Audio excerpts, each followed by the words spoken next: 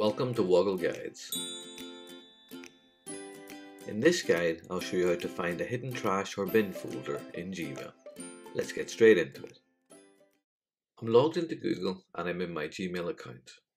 It's worth noting that before we dive into how to find your deleted items folder, depending on the version of Gmail you're using, it may be called either trash or bin.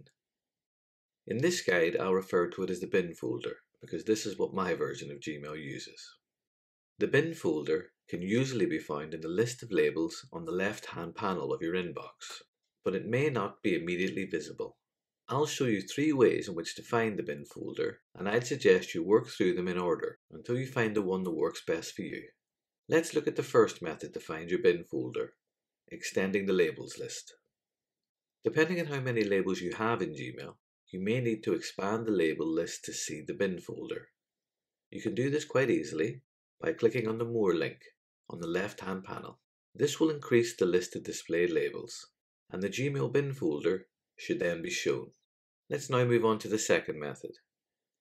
If the bin folder still isn't displayed, you can use search keywords to display all the emails that are in your bin folder. Keywords are commands that you type directly into the Gmail search bar to filter emails straight from your inbox. To do this, let's click on the email search bar, and I'll type the Gmail search keyword in, followed by the label name trash. Remember to add a colon between in and trash. This will show all the emails that have been added to the bin label.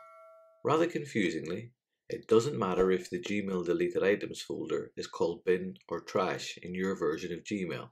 You must use the trash keyword to show your deleted emails in this way.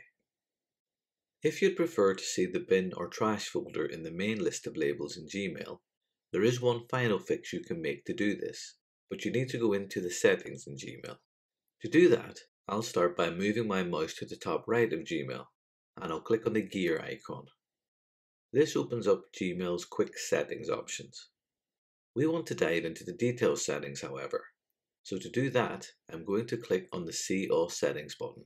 So the General tab in Settings is open by default, but we're interested in the Labels tab next to it.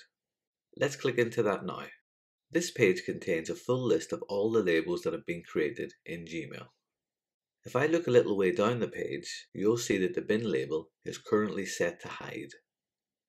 I'll click on the blue Show link, and Gmail then confirms that the bin label is now shown in the label list.